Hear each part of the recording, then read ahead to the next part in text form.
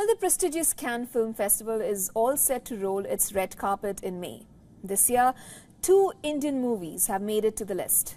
This is the first time in 30 years an Indian movie will be seen competing for the top honor at Cannes. Writer-director Payal Kaparia's debut fiction feature, All We Imagine Is Light, will compete for the Palme d'Or, or at the upcoming edition of the Cannes Film Festival.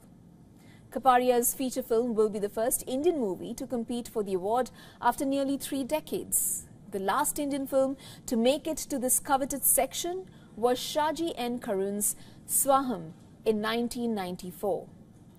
Payal Kaparia will be competing with stalwarts such as Francis Ford Coppola, Yorgos Lanthimos, Paul Schrader, Sean Baker and Paolo Sorrentino, to name a few.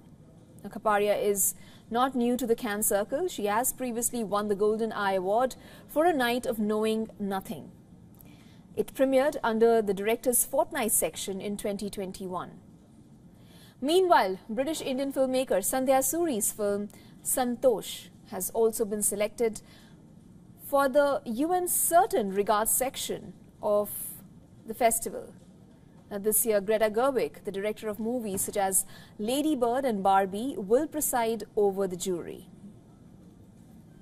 For all the latest news, download the WION app and subscribe to our YouTube channel.